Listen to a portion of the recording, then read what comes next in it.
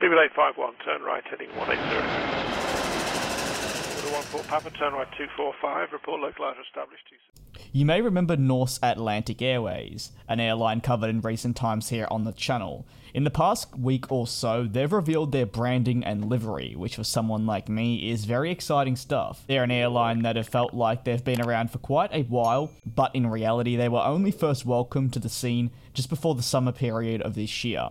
On the surface, they're a low-cost, long-haul startup carrier that is set to call Norway home.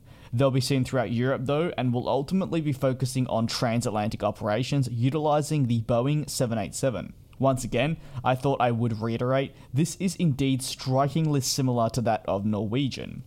The branding and livery is elegant, but it's obviously nothing too over the top, sticking to your typical tail design, largely plain and a white fuselage with Norse titles towards the front and cockpit of the aircraft.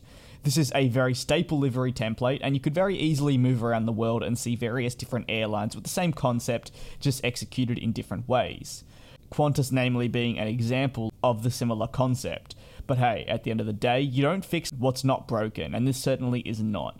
On their website, the airline explained the branding overall with the following statement inspired by the Norsemen who travelled and explored the world with their state-of-the-art longships. Norse Atlantic Airways will give people the opportunity to explore other continents by offering affordable flights on board modern and more environmentally friendly Boeing 787 Dreamliners.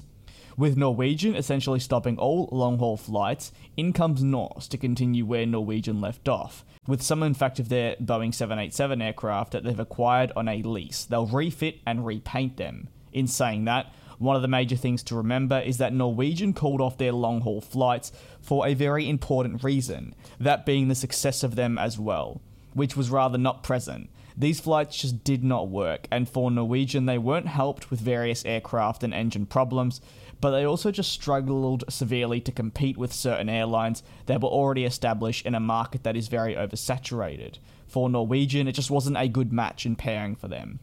Norse is hoping to launch this coming year, however this could very easily slip back into the next calendar year as they wait for the perfect time, and pending government restrictions, this winter season may not be that. I'll continue covering the development and growth of Norse through the coming months, but if you have any thoughts with a focus specifically on their branding, feel free to drop it down in the comments section below. Thank you so much for watching this video of mine. I do greatly appreciate the support, and I will see you all next time.